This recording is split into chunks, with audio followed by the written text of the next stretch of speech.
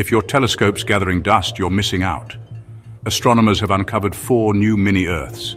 Astronomers have just discovered 4 mini-Earths orbiting Barnard's star, a red dwarf just 6 light-years away. Now, these planets are way smaller than Earth, 20 to 30% of Earth's mass. But they're rocky, not gas giants. Barnard's star, nestled in the constellation Ophiuchus, is a red dwarf with the highest proper motion of any known star. It's a speedy little thing, but unfortunately too dim to be seen with the naked eye.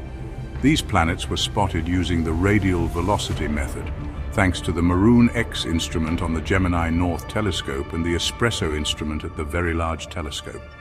Fancy names, right? Now, none of these mini-Earths are in the habitable zone, so no plans for a vacation home just yet.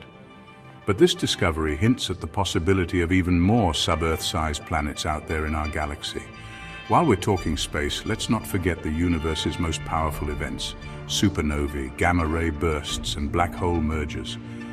These cosmic fireworks remind us how dynamic and awe-inspiring space truly is. So next time you gaze up at the night sky, remember there are new worlds being discovered all the time.